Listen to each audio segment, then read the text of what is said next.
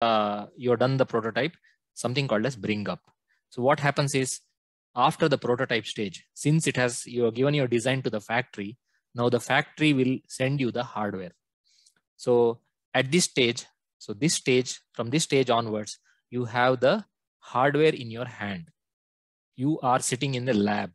So imagine that till this time, till all the stages up to this stage, till the last stage, like let's say prototype stage, you may be sitting in front of your laptop. You are doing something on a computer, drawing something, doing simulations, sending the data and all that. But post this stage, post the bring up stage, you are actually sitting in a lab because you have the hardware in front of you.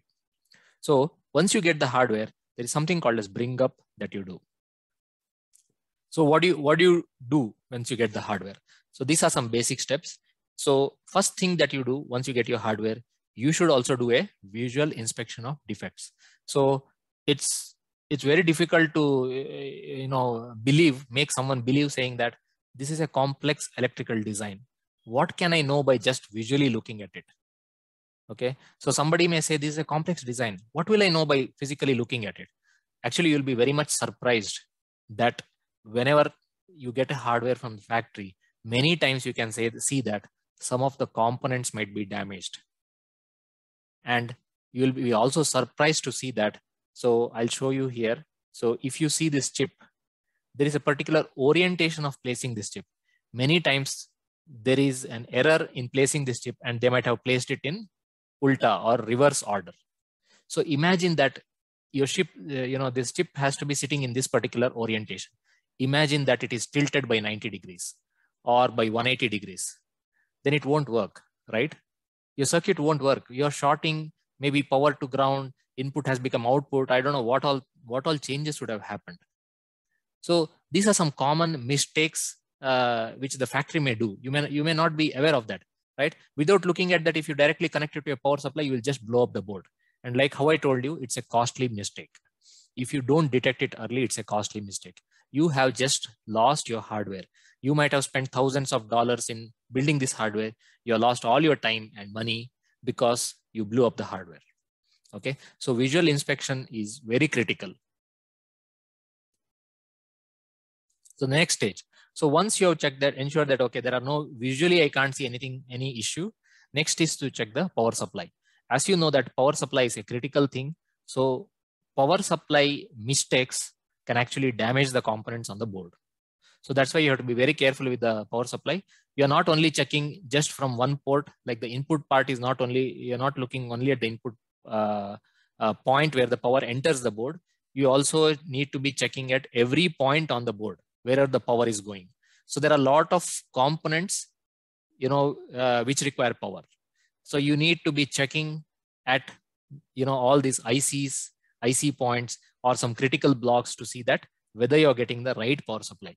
Because what happens is your input may be 5 volts, but at this stage for this IC, it may not require 5 volts. Maybe it requires only 3.3 volts.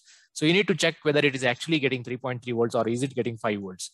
So what happens is if the 5 volts goes directly to this chip, it may damage the chip because it is more than its rated voltage. So that's why it's important to check the power supply. Next is power sequencing. So what happens is when you turn on the hardware, there is a sequence of turning on and turning off the devices. So typically in a complex system or an embedded system like this, when you supply the power, all the components do not turn on or off at the same time. So there is an order of which should turn on first, which should turn on next, and which should be turned off also in the reverse way, which should be turned off first. And one by one, you do that. Okay, this is called as power sequencing. Again, during your architecture design, you would have come up with a power sequencing flow, and you should ensure that this is what is actually happening here. Okay, you check the power sequencing.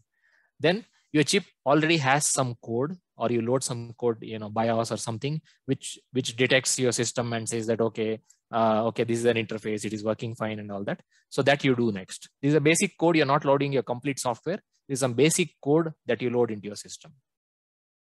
Then the other critical thing is clocks. So imagine that different blocks in a system, if they have to work in a clock proper clocked fashion. That means there is a sequence or an organized way of making things work. You don't want everything to work at the same time. Some things have to work now, some things have to work at a little later stage. Maybe some systems require some delay to be given. Okay, all this has to be considered, and for that you need to check whether the clocks are proper. Okay, so there is a sequence of running your system. Sometimes some systems run in parallel. Some systems run one after the other. Some systems require some delay, certain few milliseconds of delay. It has to run after that. So ensuring that your clock is proper, all those things will run as per the design. Okay, important point is during the bring up, you work with all the subsystems for the bring up. So as I told you before in the architecture, you have various subsystems in your system. So it's not a one-person job or a one-team job. You have a lot of people from different subsystems who join your team and say that, okay, we will sit together in the lab and we'll do the bring up one by one, okay, of the subsystem. All these things have to be discussed during the system architecture design. Please subscribe to our channel by clicking on the subscribe button below to get regular updates of video releases.